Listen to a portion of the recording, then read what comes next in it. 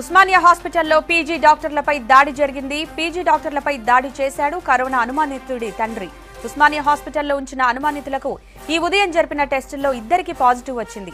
ఆ ఇద్దరు పేషెంట్లను గాంధీ హాస్పిటల్ కు షిఫ్ట్ చేశారు. అయితే పాజిటివ్ వచ్చిన పేషెంట్లను అనుమానితుల వార్డులో ఉంచుతున్నారంటూ ఉస్మానియా హాస్పిటల్లో ఓ వ్యక్తి ఆందోళనకు దిగాడు.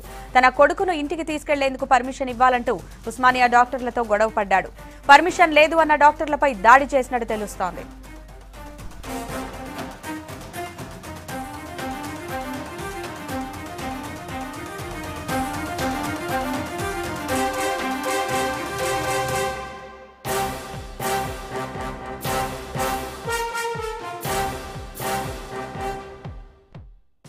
ఉస్మానియా హాస్పిటల్లో పీజీ డాక్టర్లపై దాడి జరిగింది. పీజీ డాక్టర్లపై దాడి చేశాడు కరోనా అనుమానితుడి తండ్రి. ఉస్మానియా హాస్పిటల్లో ఉంచిన అనుమానితులకు ఈ ఉదయం జరిపిన టెస్టుల్లో ఇద్దరికి పాజిటివ్ వచ్చింది.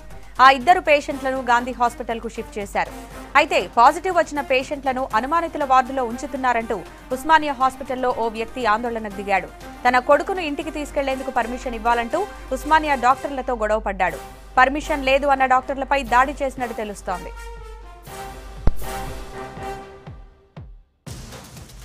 ఇక డీటెయిల్స్ రాజు అందిస్తారు. రాజు, ఉస్మానియా హాస్పిటల్లో అసలు ఏం జరిగింది? డాక్టర్లపై పేషెంట్ సంబంధికుల దాడికి సంబంధించి డీటెయిల్స్ చెప్పండి.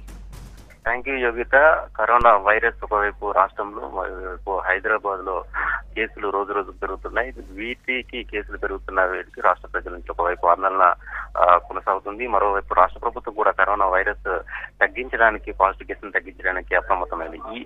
అసలే కరోనా వైరస్ సంబంధించిన వారికి చికిత్స చేయడమే చాలా ఇబ్బందికరమైన అంశం. అయినా కానీ డాక్టర్లు ఎంతో సహనంతో వాళ్ళ ప్రాణాలను తెగించి మరీ వైద్యం అందిస్తున్నారు. అలాంటి వైద్యుల పట్ల కొంతమంది చాలా కిరాతనంగా దాడులు చేస్తున్నారు. మొన్న రీసెంట్ గా గాంధీలో జరిగిన ఘటన మరొక ముందే మళ్ళీ ఇవాళ ఉస్మానియా హాస్పిటల్లో ఇవాళ మళ్ళా పీజీ జనరల్ డాక్టర్ సంబంధించిన ఇద్దరు పీజీ డాక్టర్ల మీద దాడి చేశారు. అయితే అదే వార్డులో పీజీ సంబంధించిన కరోనా వైరస్ సంబంధించిన అనుమానితులతో పాటు ఇద్దరు పాజిటివ్ కేసులు కూడా అందులోనే చికిత్స చేస్తున్నట్లు అనుమానితుల పేరెంట్స్ తెలవడంతో ఈ ఘటన చోటు చేసుకుంది. ఏంటంటే వాళ్ళ రిపోర్ట్స్ పాజిటివ్ రావడంతో మిగతా వాళ్ళ అనుమానితులు ఎవరైతే ఉన్నారో పాజిటివ్ వచ్చిన కేసులను కూడా సేమ్ వాటిలో పెట్టి చికిత్స చేయడం ఇదేం సమంజసము.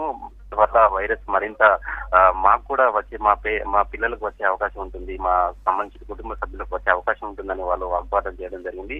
అయితే వాళ్ళు ఇక్కడి నుంచి వెళ్ళి మమ్మల్ని షిఫ్ట్ చేయండి, లేదంటే మాకు ఇంటికి వెళ్లే పర్మిషన్ ఇవ్వండి అంటూ వాగ్వాదం చేశారు. పీజీ డాక్టర్లు ట్రీట్మెంట్ చేస్తున్న సమయంలో ఈ వాగ్వాదం చోటు జరిగింది.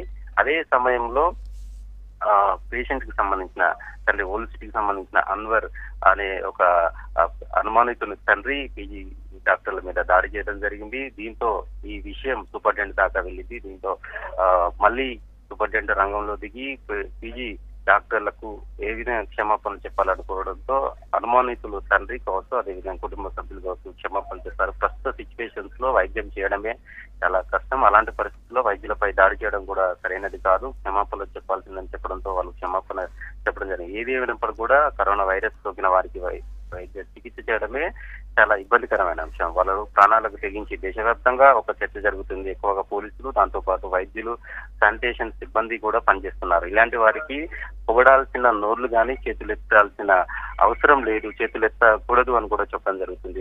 రాష్ట్ర ప్రభుత్వం కూడా, ఒకవైపు కేంద్ర ప్రభుత్వం కూడా ఇలాంటి సిచ్యువేషన్ లో వాళ్ళకు వైద్యం చేస్తున్న డాక్టర్ల మీద దాడులు చేయడం అమానుషము, కిరాతకంగా ఇలాంటి ఘటనలు కూడా చాలా ఖండిస్తున్నారు. అయితే ఇవాళ జరిగిన ఉస్మానియా హాస్పిటల్ సంబంధించిన ఘటనను కూడా సూపరింటెండెంట్ చొరవ తీసుకోవడంతో వాళ్ళు క్షమాపణలు చెప్పడం జరిగింది. ఈ సమస్య తర్వాత సద్దుమరిగిందని తెలుస్తుంది. ఏదేమైనప్పుడు కూడా ఇలాంటి ఘటనలు మరోసారి పునరావృతం కాకుండా ఉండాల్సిన అవసరం అయితేనే ఉందని చెప్తున్నారు. డాక్టర్లకు ఇలాంటి ఘటనలు మళ్ళీ రాకుండా ఉండాలని కోరుతున్న పరిస్థితి అయితే. Right Raju, thank you.